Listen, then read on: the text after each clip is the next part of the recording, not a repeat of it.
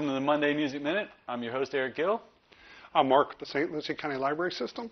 And this is another Monday Music Minute where we tell you our favorite finds on Freegal, brought to you by the St. Lucie County Library System, which allows you to stream and download free music thanks to the library. All you need is a library card and a computer or a smartphone. And because of social distancing, we have another guest this week, so we're going to magically disappear and welcome our next guest, Alfonso Jefferson, who's the Deputy County Administrator here for St. Lucie County. Well, it's great to be here.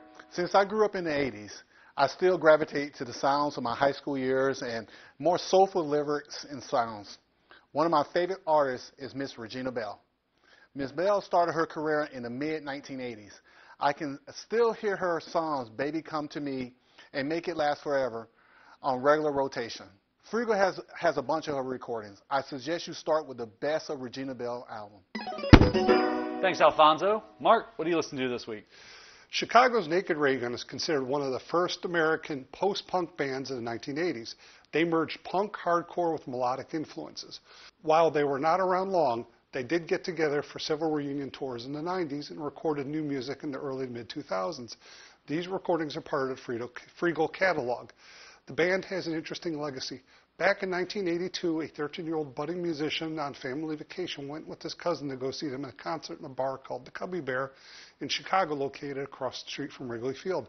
It was his first exposure to punk music. He fell in love with the music instantly and later said it's the moment that changed his life forever. That kid was Dave Grohl, and he went on to be the drummer for a band called Nirvana and later formed the Foo Fighters. I've heard of him. Yeah, he's kind of famous. Now, there was a time when I was into jam bands. Back in the summer of '94, I had the paid internship at the Charlottesville Daily Progress.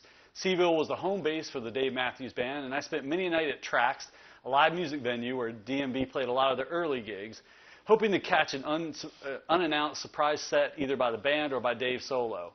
But unfortunately, that never happened for me. The band was on tour playing amphitheaters with the Horrid Festival with fellow jam bands like Blues Traveler, the Allman Brothers, Big Head Todd and the Monsters, and Rusted Root. All of the members of Dave Matthews Bands are talented musicians mixing jazz and rock. But for me, violinist Boyd Tinsley is to the Dave Matthews Band what Clarence Carter is for the E Street Band.